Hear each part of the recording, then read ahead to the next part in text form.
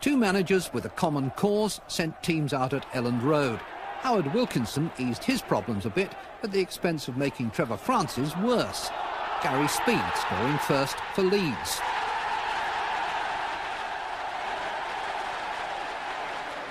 On paper, Wednesday's firepower looks impressive.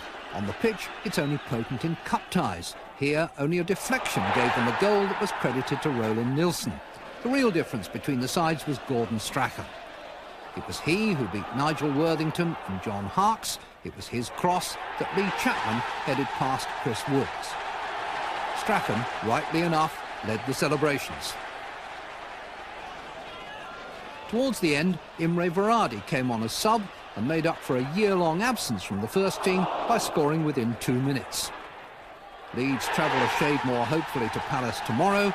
Wednesday will be a little anxiously at home to Queen's Park Rangers today.